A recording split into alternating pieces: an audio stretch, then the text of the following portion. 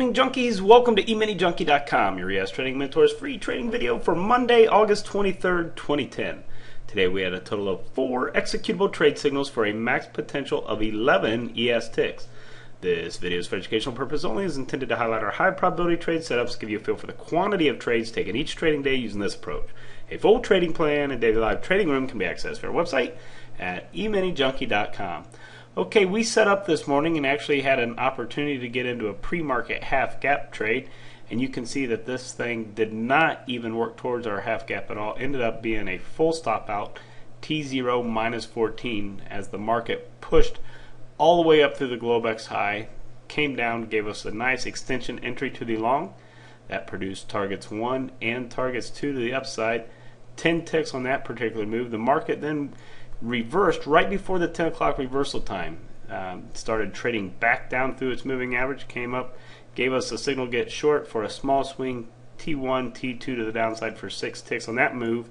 As it did eventually go down, fill its half gap, bounced off that half gap level, hit the moving average, traded down through its 4 o'clock and 4:15 gaps. I'm sorry, 4:15 and 4 o'clock gaps respectively.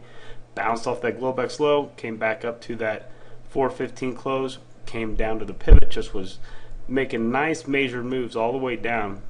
Actually came off of the pivot at lunchtime, kind of started to push a little higher. Now we don't take any trades during this lunchtime dead zone. We just kind of sit back and wait for things to happen there.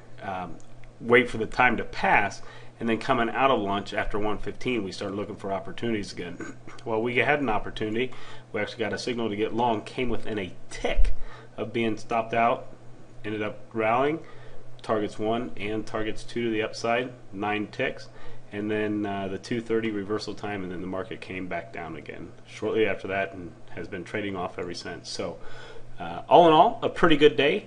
4 trades, 11 ES ticks. I want to thank you for watching. For more details on this plan, including all the chart setups, or to join our live trading room video newsletter, please visit EminiJunkie.com or simply click the link at the top of the screen. Thanks, and make it a great day.